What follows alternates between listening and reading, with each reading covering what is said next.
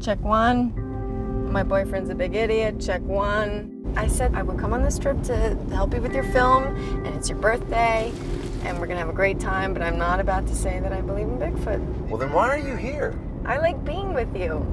I just don't want you to think I'm crazy. Pets and people go missing all the time. I'll go in there myself. You can just stay here in town if you want. You believe any nut job out there that says Sasquatch is real? Your friends will all think you're crazy, and you'll spend all of your days searching for something that you never find. I've never felt this way about anyone. It's about 29 miles north of here, you come to the bottom of Bluff Creek. We're here. We're here.